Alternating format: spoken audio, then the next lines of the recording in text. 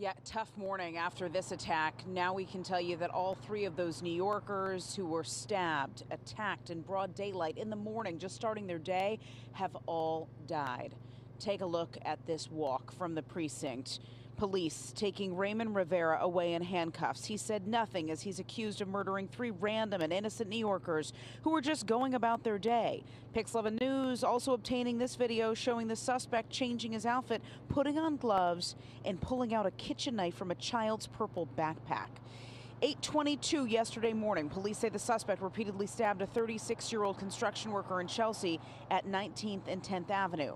Street video showing a horrified mother trying to push her baby to safety in a stroller after witnessing the murder. 2 hours later, across town near the East River, police say Rivera stabbed a 67-year-old man to death who was just fishing. And just before 11 a.m., police say the suspect was near the UN, where I'm standing now, where a 36-year-old woman was stabbed and died at the hospital. An Uber driver witnessing all of this, flagging people down, including police.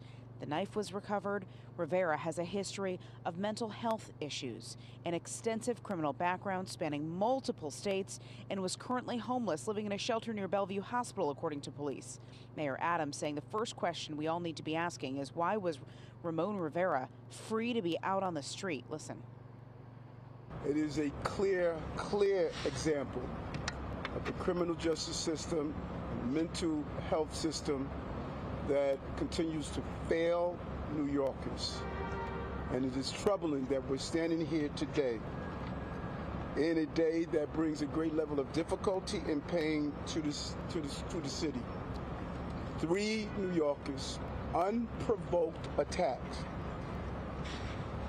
that left us searching for answers on how something like this could happen.